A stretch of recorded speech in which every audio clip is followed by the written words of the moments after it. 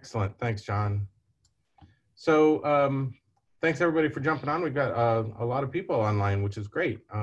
Thanks everybody for joining us. This is the first of our now, I guess, semi-regular weekly seminars in the Center for Imaging Science that will be happening by Zoom this year. We'll continue to advertise them as broadly as we can. We're very fortunate today. Our very own John Kerekes, who's been a professor here at RIT for several years, he applied for and last year was granted a sabbatical after being awarded a position as a Jefferson Science Fellow at the U.S. Department of State. And so John was there for essentially August to August. And even though he was sort of kicked out of his State Department office, just like the rest of us were back in March, he did some amazingly cool things while he was there. And so our seminar season this semester is going to be kicked off by John giving us a rundown on what he did over his year as a Jefferson Science Fellow. I'm sure John is probably going to talk to it as well, but I just wanted to relay from the provost that the call for applications for the Jefferson Science Fellow is currently out, and I believe those applicants are due in approximately the middle of October. So John, tell us about your last year.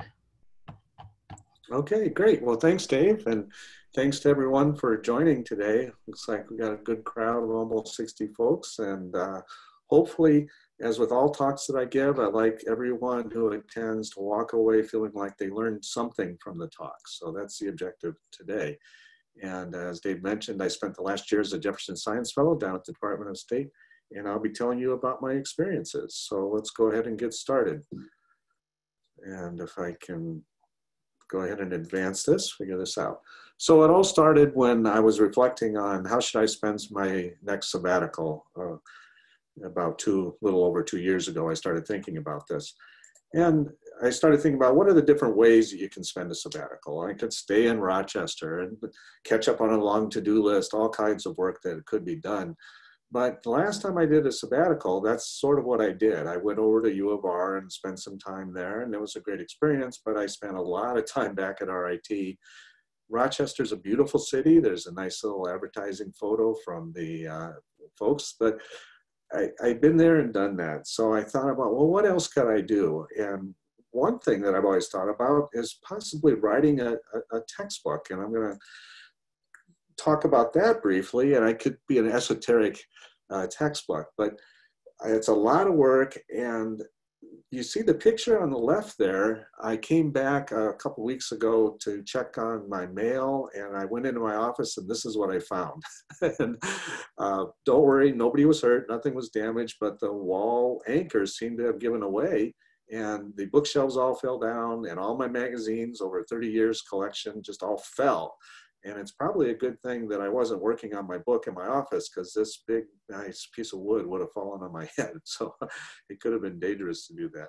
But anyway, another option would have been to go some far away. Over the years, I've developed a nice international network of colleagues and have many open invitations to spend time in places like Grenoble or in Israel or Australia.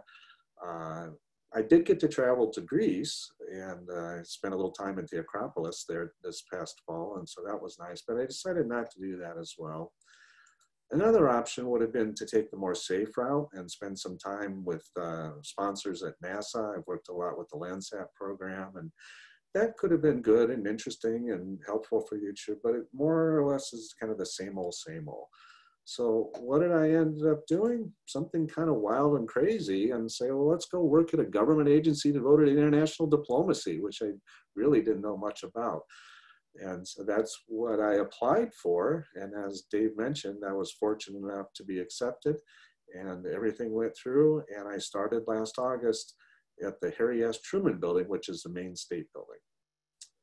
So with that, I'm going to tell you about life as a science fellow in a diplomatic world, hopefully over the next 35, 40 minutes, and leave time for some questions. So this is what I will talk about today. I want to give a brief overview of the Jefferson Science Fellows program, talk about the Department of State, how it's organized, and then where I was placed, and which happened to be with the Green Diplomacy Initiative, and I'll tell you more about that later. And then I will go into what I did day to day, and most of my talk will be about the work I did supporting their air quality monitoring needs and how they might be met by satellite observations. For those of you who may not know my background, I've worked for over 30 years in the satellite remote sensing, and so that's my specialty in imaging science. And then I'll explain a few other topics that I worked on while I was in DC, and I'll have a little bit of a travel log and a picture show as well. And then I'm going to wrap up by just explaining a little bit about some opportunities that I came across for our students and their graduates, potential full-time employment, as well as faculty fellowships, including the Jefferson Science program. And the last thing is just to summarize with a few comments on what I learned during my year at the State Department.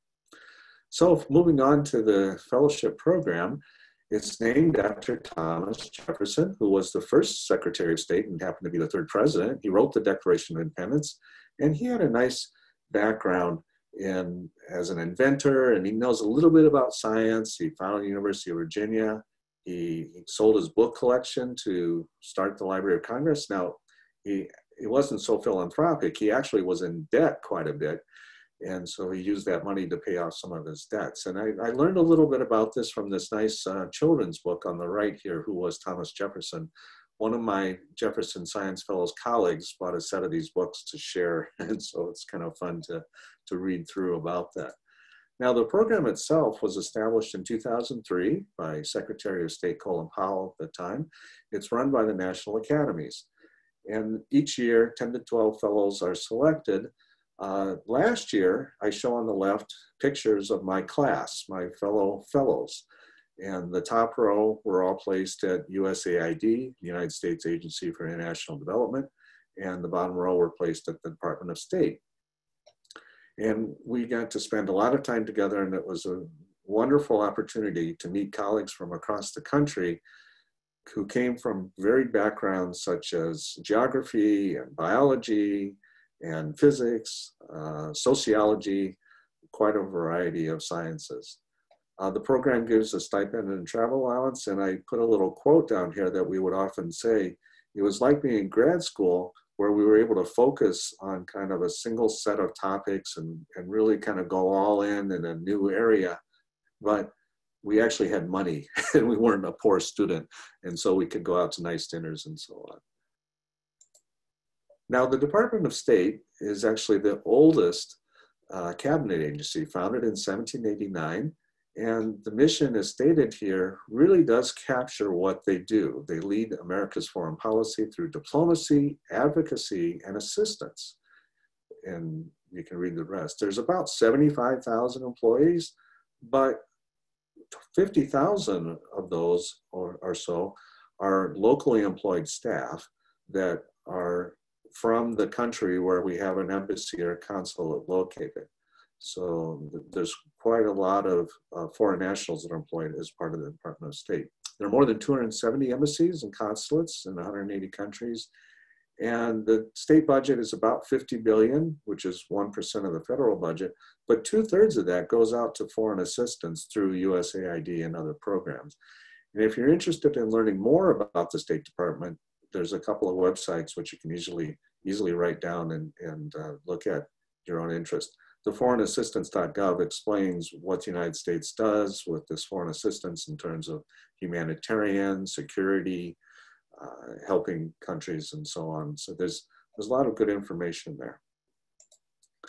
Now, this is a org chart, and I don't expect people to read through it all and study it, but I just wanted to point out how the Department of State is organized. It's headed by the Secretary of State, which is currently Mike Pompeo, and then there are a number of undersecretaries. And what you might notice, if you can see, depending on how large your screen is, each of the secretary and the undersecretaries have a single letter. And so when people refer to the secretary, they don't say Secretary or Pompeo, they say S. Or if they're referring to the undersecretary for management, it's M. And it's interesting, the jargon and the acronyms. Oh my gosh, the acronyms at the Department of State is far worse than any other environment that I've ever been in. And in fact, the Science Fellows recently, for the incoming class of new fellows, put together a whole list, many pages of acronyms to help them learn. Now, in this organization, I was placed in the Office of Management Strategy and Solutions. And so just real briefly, once I became a finalist, my name and package was sent around to the various offices who were interested in hosting a Jefferson Science Fellow. And then they selected who of the finalists they wanted to interview. I interviewed with 9 different offices, 8 in state, 1 in USAID, including one of the places I interviewed was with T. At that time, it was Andrea Thompson, who's the Undersecretary for Arms Control and International Security Affairs. And it was quite a nice interview because we were able to go into her office where she has this fireplace and multiple couches and carpet. It was quite nice. While I'm thinking it, I've just mentioned that the secretaries, undersecretaries, and the secretary are all located on the 7th floor of the main state building. And so people will often refer to, well, the 7th floor has to approve that. And that's the highest level of the Department of State. I also had a chance, well, just to say a little bit more about the State Department, all our embassies and consulates have liaisons back in Washington under these regional bureaus. We divide the world up into 6 regions. Many people interact with the Department of State through visas, and that's located in the Consular Affairs, which is actually part of the Undersecretary of Management.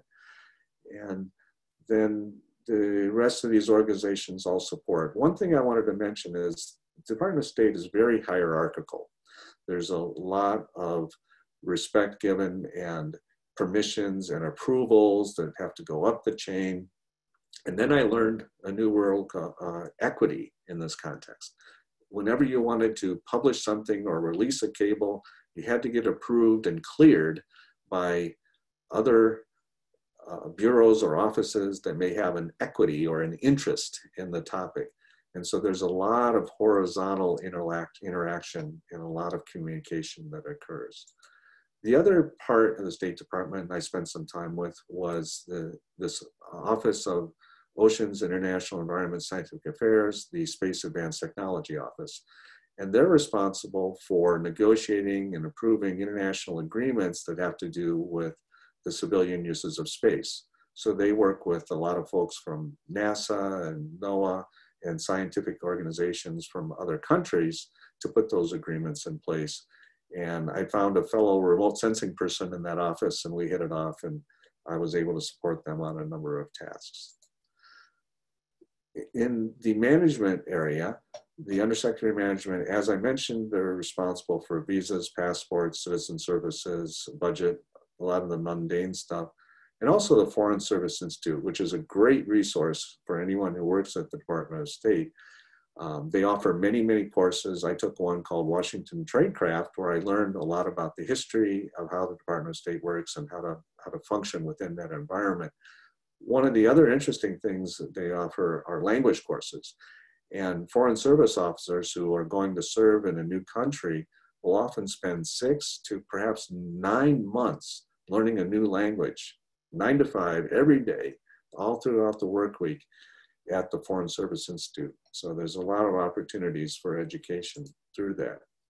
As I mentioned, I was placed in the Office of Management Strategy and Solutions, and they're a relatively new office, and you can see their mission. They catalyze strategic insights and solutions to help improve the department's management platform and advance foreign policy goals.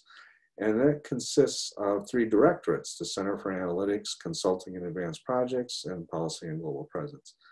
I was in Consulting and Advanced Projects, and I'll explain a little bit more about that later, but I do want to mention the Center for Analytics. This was stood up a couple of years ago and really has brought to bear the idea of data-driven diplomacy within the Department of State. If you're interested, you can Google and find out more from press releases about CFA, but they are really working to bring together stovepipe data and do cross-bureau analyses. There are about 50 data scientists that work in that Center for Analytics that are producing dashboards about what's happening with 5G around the world and all kinds of information. They were very, very busy during the early days of COVID and continue to track the occurrence of the outbreaks now. Within Consulting and Advanced Projects, there is a work stream called the Greening Diplomacy Initiative. And this was founded about 10 years ago by Secretary of State Hillary Clinton to improve the environmental sustainability of the Department of State's global operations.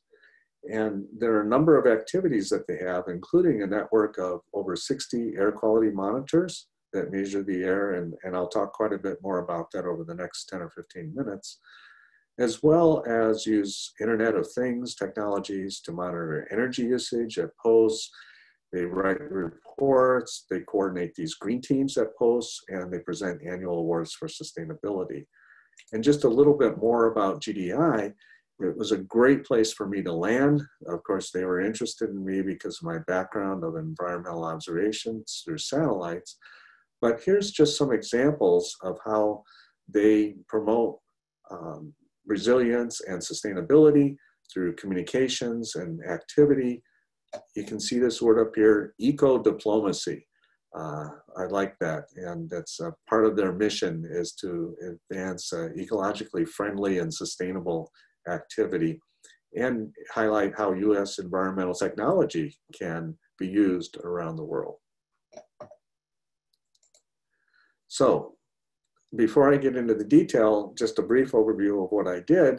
My first day of work, everyone I worked with was like an eco program analyst or an eco manager, and I got branded as the eco technologist because I have this science and technology background.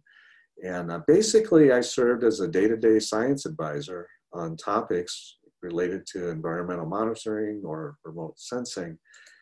And there's a long list of things that I did, but I just list a few of them here and then I'll go into some of the detail. My background in satellite remote sensing has primarily been in looking at the Earth's surface and mapping out how the surface is used. I've done some temperature and humidity monitoring as well, the atmosphere. But the topic here they were really interested in is measuring air quality. And so I had to learn more about that. I helped coordinate the Virtual Air Quality Fellows program. These are, this year I think we have 30 scientists at local, state, federal agencies and universities who volunteer their time to work with embassies and consulates and advise them, do data analysis and advise them on air quality questions. We had a team that put together a challenge for the NASA Space Apps Challenge related to air quality, which is a weekend in October. It's coming up again this year in the general sense. It's a global event. It's a hackathon weekend where teams get together and work on specific topics. And we had 91 teams work on our surface to air quality mission Space Apps Challenge. I'll talk more about Earth Challenge 2020 in a moment. I went to a lot of meetings with NASA and NOAA and other agencies. I got to go to Australia and I'll talk more about that. And as I mentioned, I worked with OES SAT and put together for the first time ever a submission to a survey that is conducted by the White House Office of Science and Technology Policy on needs for satellite observations. And so we ended up submitting 3 needs from the State Department. I'll take just a minute here to talk about this last item. One of the few opportunities I had to work in kind of a diplomatic setting was to represent or work on air quality during an annual bilateral consultation, ABC, with Turkmenistan. And this was a phenomenal opportunity. The Turkmenistan delegation, which was headed by their foreign minister, came to the Department of State for a couple days of meetings back last fall. And I was asked to talk about the air quality work in a short segment that lasted about 90 minutes with them. So we go into this room, we have 8 Turkmen sitting on one side of the table. We have 8 Department of State staff sitting on the other side of the table.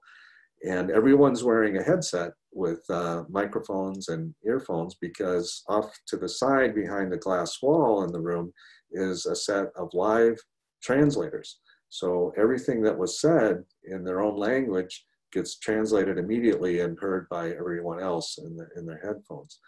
And so it was very formal and very interesting. One little point, the United States raised an issue that there had been NGOs commenting and speaking to the point that human rights were being violated as part of the cotton production in Turkmenistan. And the United colleague of mine from the State Department was making a point of this. And when the foreign minister from Turkmenistan replied, you could tell he's very proud and indignant and said, "Why are you listening to these third-party organizations? You should come and look. We have no violations. We treat our people very, very well." It was very, very interesting to see real-time diplomacy. Okay, so air quality. So the Department of State Monitor Network started in 2008 in Beijing and has grown to now over 60 embassies and consulates. And the impetus for this and the use of the data is predominantly for the health and safety of the employees in those countries, but also to show that country what is the air quality data. These data are published free and openly available through the EPA's airnow.gov website. And in particular, most of the monitors, or all of the monitors, collect data on what's called particulate matter 2.5. And these are aerosols that are smaller than 2.5 microns in diameter.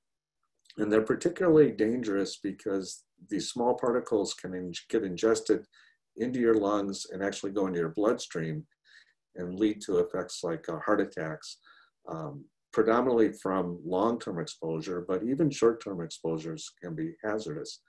Of course, folks are much more aware of this now in the United States in the last few weeks because of all the wildfires going on out in the Western US. And in fact, as we are speaking right now through the end of the week, the National Academies are having a workshop on the health impacts of those wildfires. And some of the folks that I met throughout my time in Washington are leading the panel discussions on those workshops. Also on this chart is a table of the air quality index, which shows a numerical scale that indicates the level of health concern. And if you go to the airnow.gov website and you click in the upper right where it says US embassies and consulates, you can see a screen like this screenshot here in the upper right that shows the current air quality conditions at our embassies and consulates around the globe. The picture in the lower right is an example of the kind of equipment that's deployed at these locations. These are beta attenuation monitors, which work by collecting samples of the air, passing them through a tape, and the particles actually get caught on that tape, and they increase in density according to their concentration in the ambient air. And then that tape moves along, and there are some beta rays that get passed through there and then detected. And essentially the attenuation of those beta rays as they pass through this concentration of aerosols determines the measurement of what is the concentration in the ambient air. And so it's quite a process. It does provide a real-time measurement. There are other techniques that involve collecting samples and then returning them to a laboratory, but these have the benefit of providing data on a real-time, hourly basis. A little bit more about air quality. So according to the Global Burden of Disease studies and other studies, poor air quality contributes to over 4 million deaths per year. In the United States, when the EPA was founded back in 1970, they defined 5 gaseous or particle pollutants, including ozone, PM 2.5, and several other gases. And the way that air quality index works is there's a scale for each of those gases, and then they take the max, and that's the reported. It's almost always the PM 2.5. And then these regulatory grade monitors can cost over $100,000. And so there's an emerging market in low-cost sensors, and individual consumers can buy these and place them outside their home or even in their home if they're interested in that. And the data are often sent back to a central cloud location. Some of the names of these are purple air, clarity, aeroqual, and so on. However, these sensors can be inconsistent, and you can have errors on the order of a factor of 2. So when I came to the State Department at GDI, they said, well, you know about satellites. Can satellites provide measurement on a globe? Because we only have monitors at 60 embassies, but we have 180 posts, and we'd like to, or more than that, we'd like to get information about some of the other areas. And so I spent a lot of time looking into that. Short answer, not really, almost, but it's quite challenging. So before I talk about how you can do it from space, we talk a little bit about what happened this spring. As everybody knows, from March to June, many countries institute these mandatory lockdowns. And this led to a decrease in transportation and industrial activity. And a lot of places noted reduced air pollution. So I decided to go back and look at, and I found 20 of our monitors that had been operating in 2019 and also in 2020 were in cities that were affected by this lockdown. And so I've started an analysis to compare the PM2.5 concentrations from 2020 to 2019. And this graph in the lower right shows the daily average concentration in micrograms per meter cubed for New Delhi, in the embassy in New Delhi, India, with the orange being 2019 and the green being 2020. And you can see there's quite a decrease. So their lockdown started at the end of the March and went through the end of June. So I'm going to continue to do this analysis, and we'll hopefully present this at the fall AGU meeting to share with the community in a special session on the impacts of COVID on air quality, or the impact of the lockdown on air quality. Okay, so now let me shift gears and talk a little bit more about satellite remote sensing. It really began as an era 60 years ago with the launch of the TIROS-1 satellite. But if you look at today, the image quality is much, much better. And here's a picture from the end of July taken by one of our GOES satellites.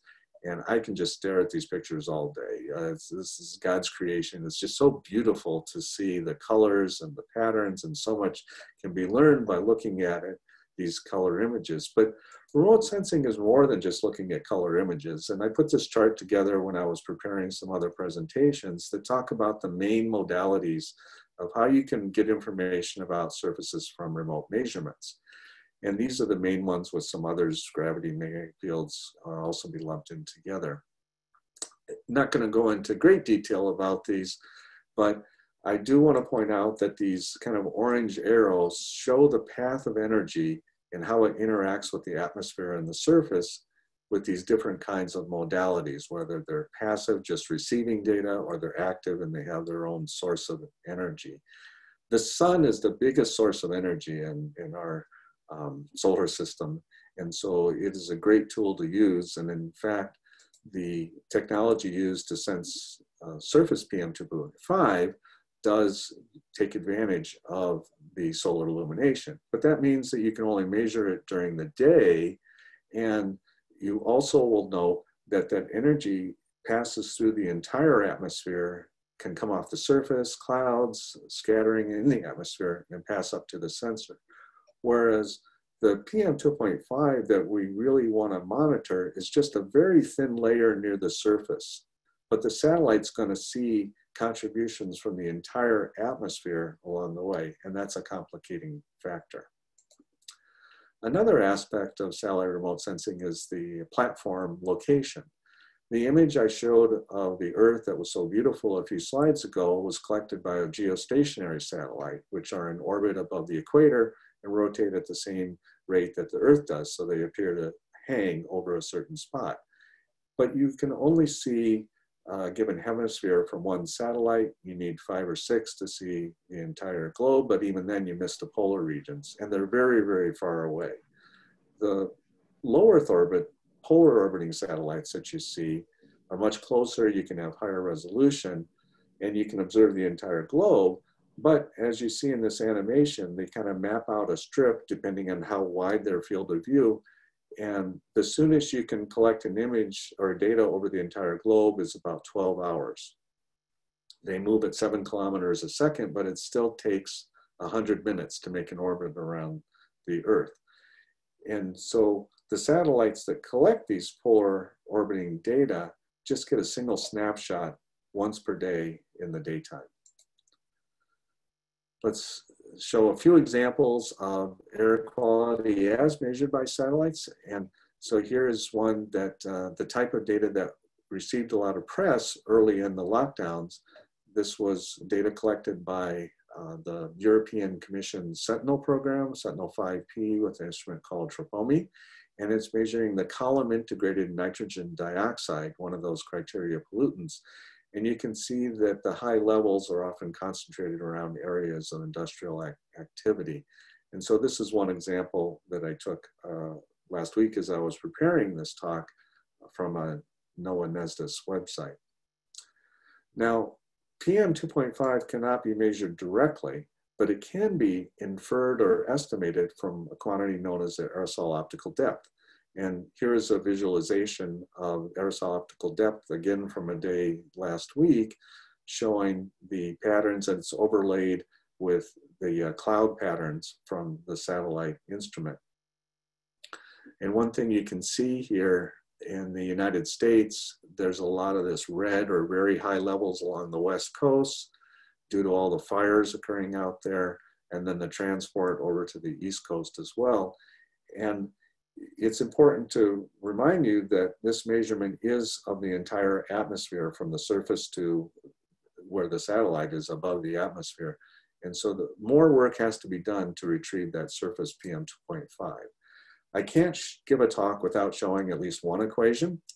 And so here is a little bit of detail from some training that was developed by my new friend Pawan Gupta, who works at the NASA Marshall Space Flight Center down in Alabama, where he shows the relationship.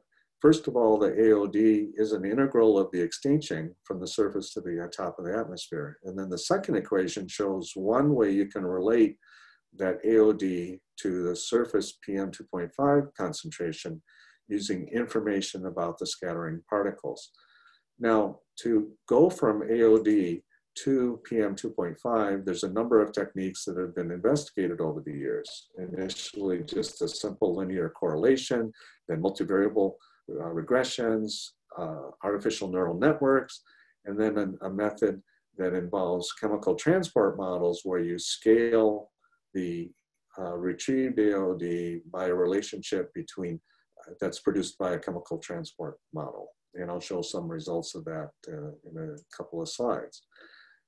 The great resource, in addition to the RSIT training, is the HACAST website, NASA's Health and Air Quality Applied Sciences team. So for those of you who may be interested in the topic, I recommend that you go visit that website. So what are some of the challenges? Well, there's many. I've talked about it's an integrated measurement instead of the surface. You've got clouds that get in the way. There's problems with bright surfaces and mixed land type. But just to show some of the results from the literature, so this table in the lower left looked at correlations between AOD and surface PM 2.5. And in particular, we can look at the linear correlation coefficient, which is down in that 0.5 or below. Not a real good relationship between what's retrieved by the satellite and what's measured on the ground. And another study, so that was just published this year, a study published last year, looked at a comparison of the daily average PM 2.5 at the embassy in New Delhi, as reported by OpenAQ. By the way, OpenAQ is a great resource. They compile monitor data from all around the globe and have historical measurements available, compared to what was retrieved from the satellite using this chemical transport model scaling method. And here's the scatter plot. The linear correlation is only 0.4 in this case. It's really poor. And I put kind of the eyeball estimates of these different AQI categories. And you can see that in some cases, the satellite data were saying, well, you know, it was a good measurement, but it was really very unhealthy. So it's not that only the fact that there is a great error, but you have a different interpretation of its impacts on health. So this sort of represents a current kind of daily measurement, state-of-the-art of using satellites to get surface PM2.5. It's really not there. But satellite data have been used for annual kinds of measurements and understanding long-term trends. And one of the organizations that has done a lot of work in this area is a group that is out of Dalhousie University in Canada, led by Randall Martin, but who has recently moved to Washington University in St. Louis. And they have produced these long-term data sets that look at annual mean surface PM2.5. And so the top chart kind of shows the annual concentration in micrograms per meter cubed. And you see some areas, India, the Middle East, Northern Africa, China, that have some pretty high levels. And I think I've seen statistics that something like 90% of the world's population live in areas that are above the WHO recommended standard of exposure to PM2.5, which is 10 micrograms per meter cubed for a year. What does the future hold? Well, there's some upcoming missions. And in particular, we've been working with the NASA and their Maya program, which will collect much more detailed data about the source apportionment, which means the types of aerosol particles, whether they're black carbon or organic carbon or sea salt or dust. And this will be making measurements in 12 primary target areas. But the neat thing about it is it's being conducted in conjunction with epidemiological medical studies. And I'll say more about that in the next slide. The other thing I mentioned that currently the PM2.5 is estimated from polar orbiting satellites, but earlier this year and coming up in 2022, there's going to be a constellation of geostationary satellites which will make hourly measurements. And you can look at the monitor data and see that air quality varies throughout the day as you have activity, ebb and flow in the area. And so by making that once per day snapshot, you're really getting a misleading value, which leads to some of the error in the estimates derived from satellite data. These instruments, which make hourly measurements, will do a much better job of capturing that diurnal variability. Unfortunately, some of these will not retrieve PM2.5, but they'll be measuring these other gases, which turn out to be a lot easier because they have structural features that can be used to distinguish them more carefully. I mentioned the Maya. We're working together with them to help site instrumentation at these 12 primary observation sites, but also we're helping them by shipping filters back and forth because some of the instrumentation has to come back to the United States for analysis. And this slide shows a little bit about the methodology of using the satellite, the ground monitors, a chemical transport model, and health records to try to associate the specific exposure and the types of aerosols that folks are exposed to with the health effects. And so it's an exciting program to be involved with. Not only the measurement, but the forecast is of interest and import. And so here are two examples of a NASA and a European forecast model. Just like these models can be used to predict weather and whether it's going to rain or not and the temperature, the models can predict the concentrations of these pollutants. And these are just a couple examples, and you can see that these were for the same forecast period. There's a lot of similarities, but a lot of differences on a global scale between these models. And again, these models are not all that accurate as well. I just have a little reference here that as part of this literature review, I'll be presenting a talk next week at the IGARS conference virtually, talking about how we looked at what is possible with satellites and the forecasting in support of the Department of State's missions.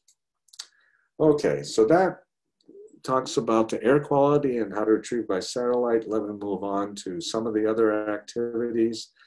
one of which was this Earth Challenge 2020.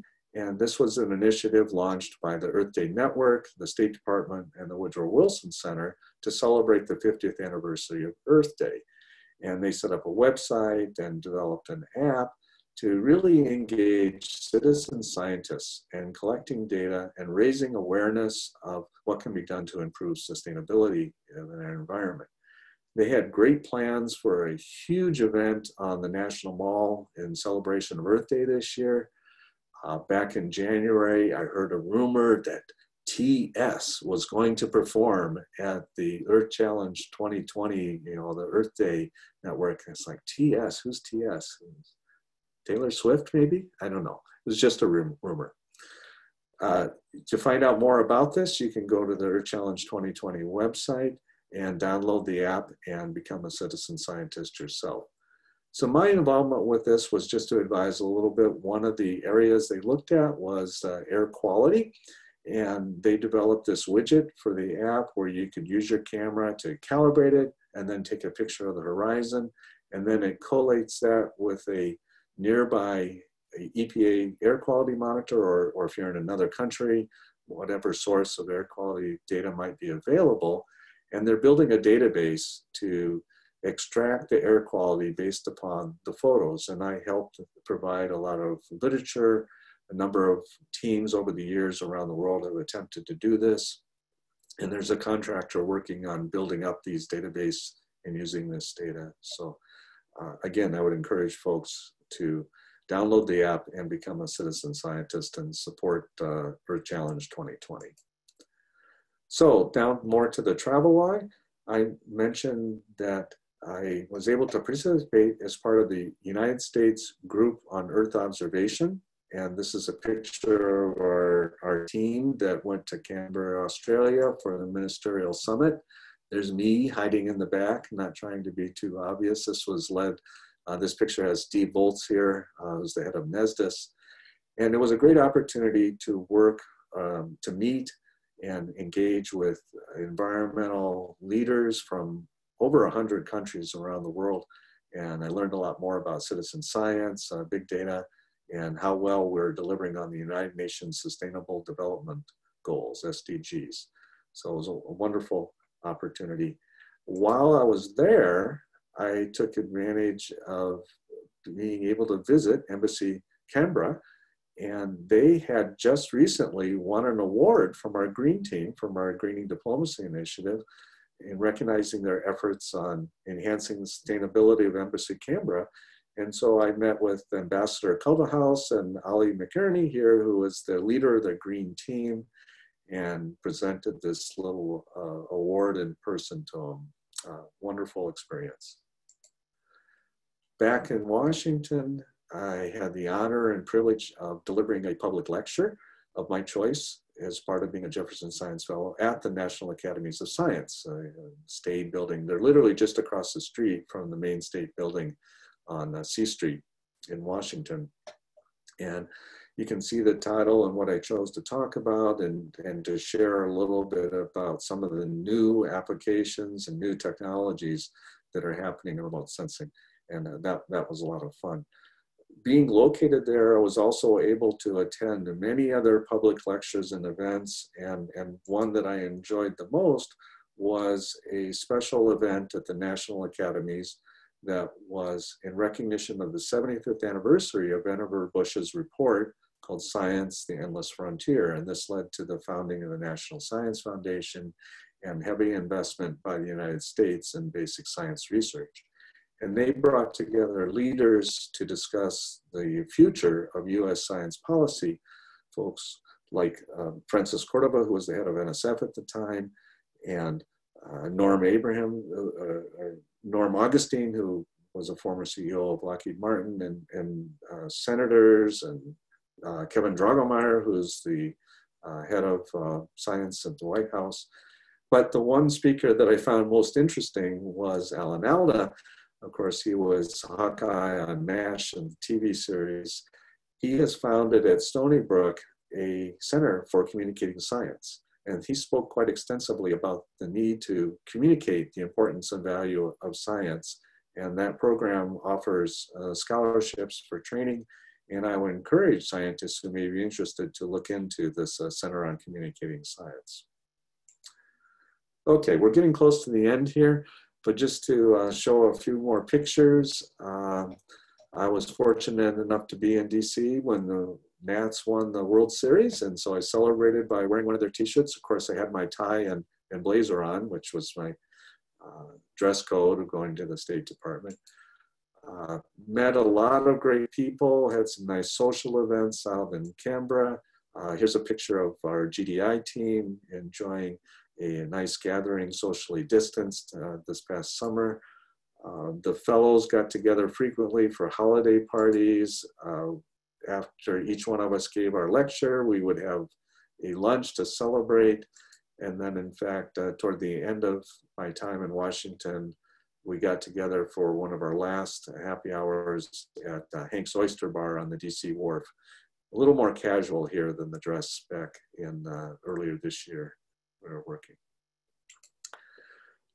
Just a few more pictures. I have to show this one of the Roslyn Metro escalator. I rode this escalator every day to work. I lived a few minutes from the Roslyn Metro station. It took 2 minutes and 37 seconds to go from the top to the bottom or the bottom to the top. This is the longest escalator I've ever seen. In fact, it took longer to ride the escalator than to ride the Metro from Roslyn to Foggy Bottom. While there, I got to go and see some wonderful sights around the area, including the Great Falls National Park and the Potomac. I got to ride on the Mount Vernon Trail, ride my bike, and I snapped this nice picture of seeing the Lincoln Memorial, the Washington Monument, and the Capitol building all lined up across the Potomac. And then this is for my colleague Grover. Here's a picture of Albert Einstein outside the National Academies of Science building. I got to ride my bike all around there. It was a wonderful opportunity to get some exercise. On a personal level, this is actually the view from my apartment in Roslyn, which is in Arlington, Virginia. I was up on the 12th floor and got to look out over, and I'm going to blow up a little part of it. And just between a little peekaboo view of that Lincoln Memorial. And so I would always get some inspiration by looking at that each day.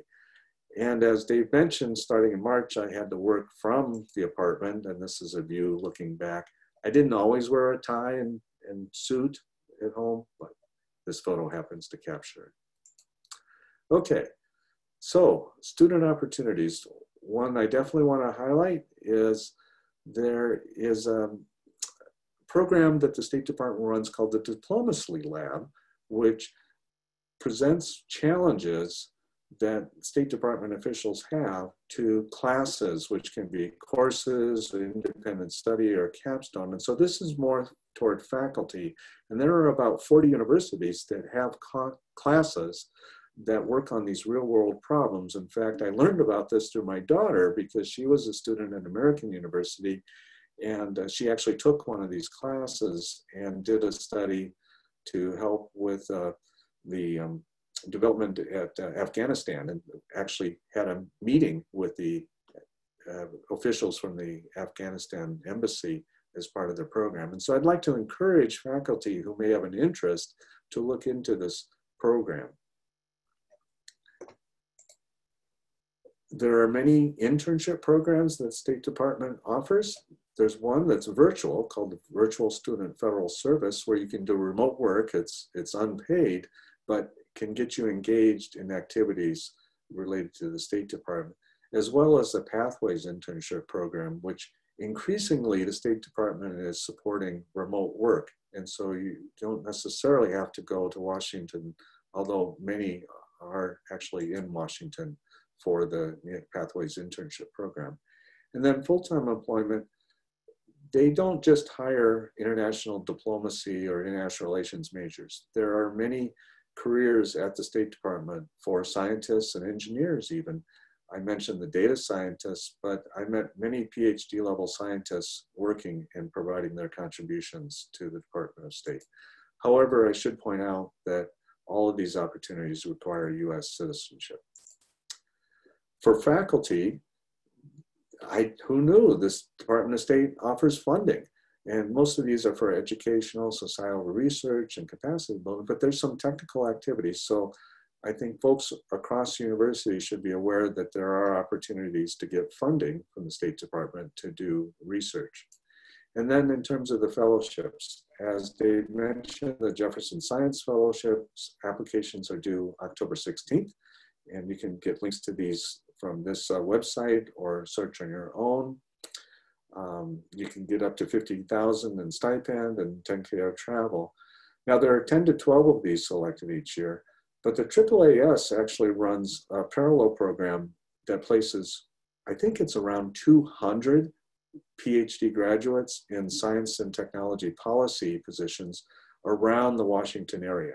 There are about 40 to 50 at the Department of State, and the others go to Congress or to other agencies. They're often early career, but they can be more late and senior persons as well. And they are directly paid by the Department of State or whatever organization. Those applications are due November 1st. And then there are a few professional science and engineering societies that have fellowships. The State Department has programs with American Institute of Physics and IEEE USA with the deadlines as shown.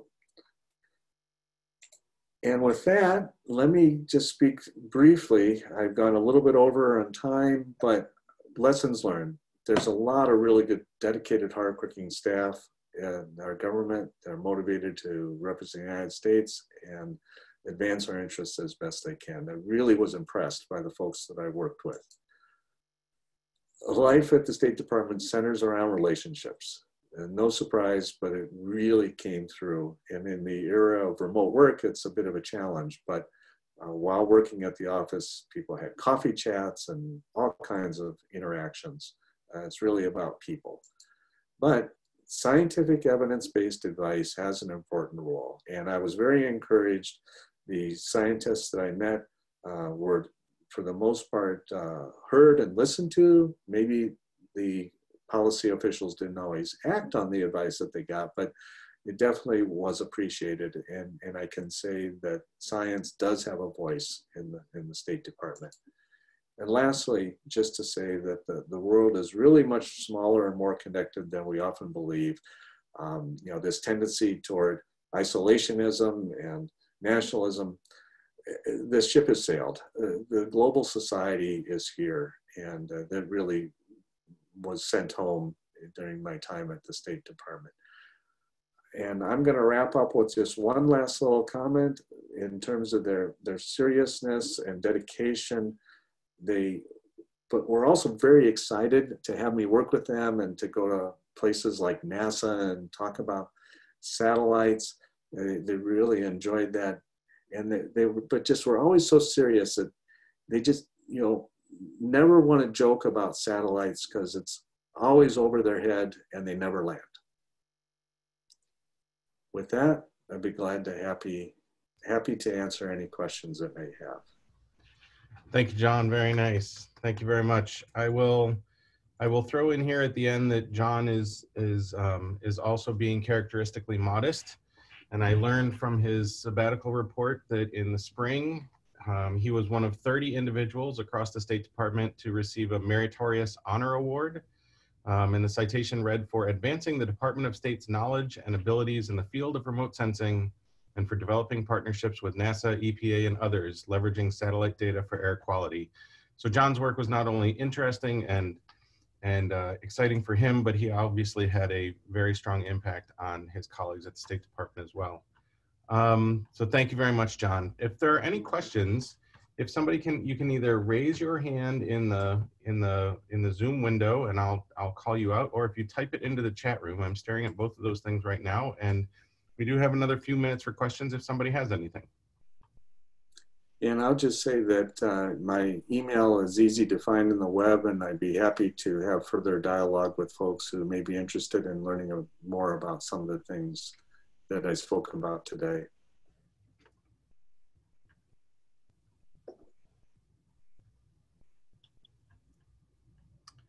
All right. Well, I'm not really seeing anything right now in the chat room or anybody raising their hand. John, thank you very much for the talk. Oh wait, Tony Vodacek says, thanks, John. I noticed dust seemed to be a big 2.5 item. Yeah, dust is one of the components. And in terms of the satellite observations, we can see that directly looking at the dust coming from Northern Africa in the Sahara. There was a big dust storm that occurred, some of you may recall, I think it was earlier this summer, that caused beautiful sunsets in the Caribbean and other places.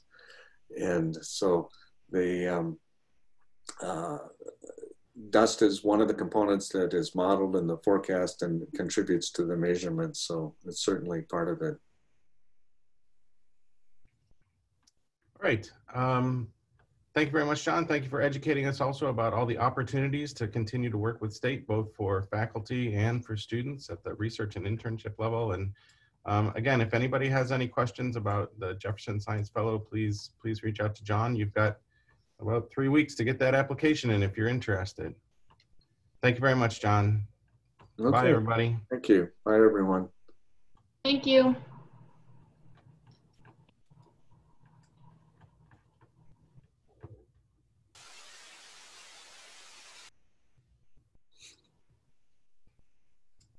John's the best. That was my host.